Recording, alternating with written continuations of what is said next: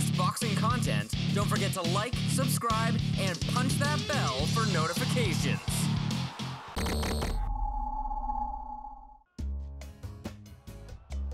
Sports need rivalries. There always needs to be a villain.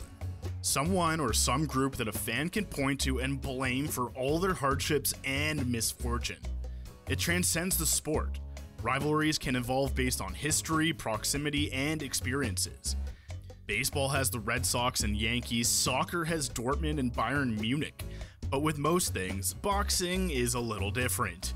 And instead of a team or individual, the biggest rivals are Mexico and Puerto Rico. And the next installment is about to go down with the world title on the line. On April 24th, WBO World Featherweight Champ Emanuel Navarrete will make the first defense of his 126-pound title against Christopher Diaz. They will join a long line of Mexicans and Boricuas like Miguel Cotto and Antonio Margarito, or Salvador Sanchez and Wilfredo Gomez, to settle their nation's scores in the squared circle. While these two may not have personal beef, their heritage dictates a grudge match that has to be considered appointment television. El Vaquero is one of the sport's busiest fighters, let alone champions. In less than 2 years, the Pride of Mexico has fought 8 times, won and defended a belt at 122 pounds, moved up, collected a strap in another division, and is poised to make his first defense.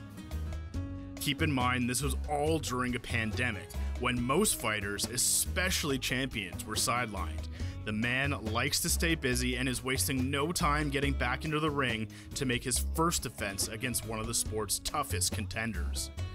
Christopher Diaz, hailing from Barranquitas, Puerto Rico, has been in tough against some of boxing's best champions. Throughout his career, Diaz has experimented with his weight and finally settled on super featherweight for the first world title shot. It was against Masayuki Ito, a crafty, experienced fighter who got the better of Pitufo over 12 rounds. Not scared of anything, Diaz moved back down to featherweight, where a man by the name of Shakur Stevenson welcomed him to the division. The Boricua took the future champion 10 rounds and proved yet again he can mix it up with some of the sweet science's best. Diaz knows all too well that greatness doesn't come easy. On September 20th, 2017, his childhood home had been destroyed by a hurricane. Everything Diaz does is for family, from taking on his late dad's nickname to moving his family to Orlando after the hurricane. The only motivation he needs to win is his family, saying that I have once again been given an opportunity to become a world champion, but there's something very different this time around.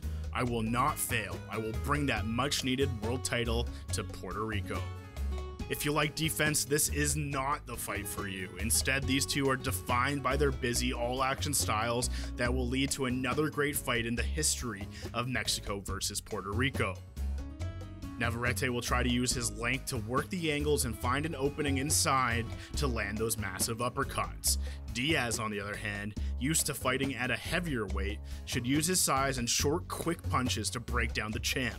Neither man has been stopped in their careers, but if it goes down the way the paper reads, it'd be surprising for this to go the distance.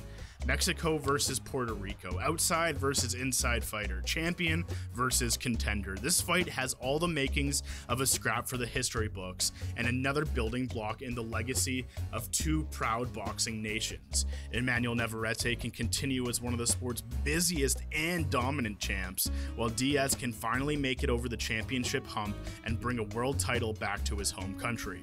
Rivalries in boxing surpass the sport and instead pit nation against nation, people against people, greats versus greats, and the end result is some of the best action boxing has to offer.